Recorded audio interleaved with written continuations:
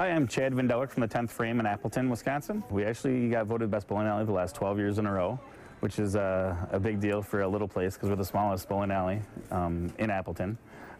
We've been open for 15 years, but the building itself was built in 1940, so it's been open a long time. When I was 6, I started to bowl here along with my brother and sister, and I stayed until I was 18 and bowled and handed out shoes every Saturday morning for 10 years, and worked for the Hans. I never got paid for it, just I got free bowling and decided that it would be kind of cool to come back and maybe restart this because this place was sitting empty for 2 years.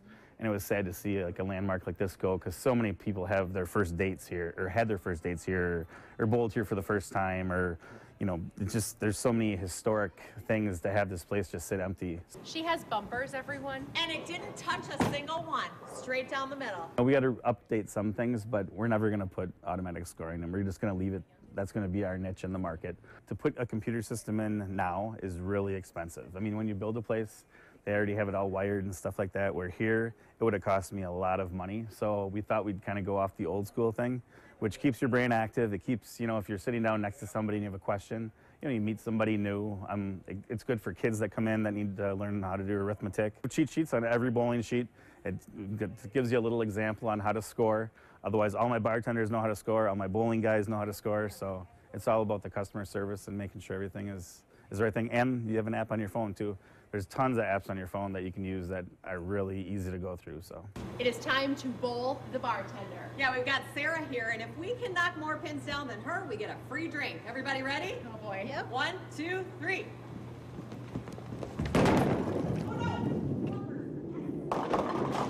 our food is not your typical bowling alley snack bar food. All of our burgers are fresh, never frozen. We try to incorporate all the local businesses in Appleton. All our buns come fresh every day from Quaker Bakery.